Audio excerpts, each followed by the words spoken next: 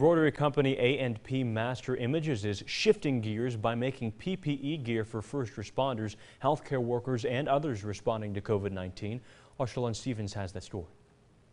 The pandemic of COVID-19 has put people out of work, businesses are suffering, and the economy is taking a huge hit.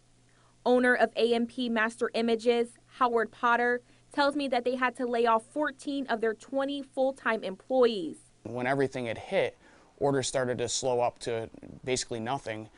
Potter says they had to act quickly in order to try and salvage their business.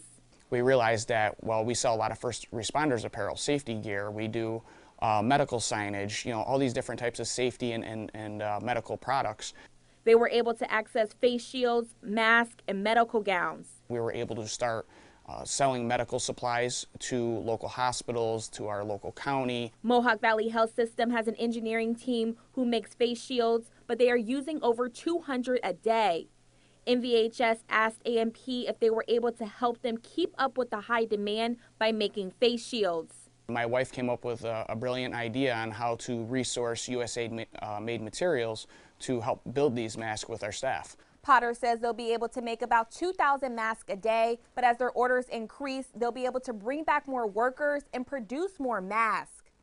We're actually going to be breaking everything down to the old school method of an assembly line, to where one person is speccing the part out to cut it down to a specific length and size.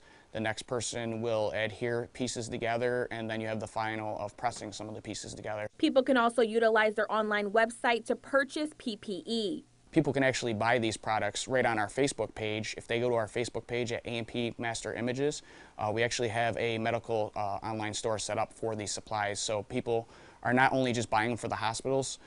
If there's shortages, there are also people buying them for their family members that are nurses or people that are immunocompromised, so they do have access to these materials.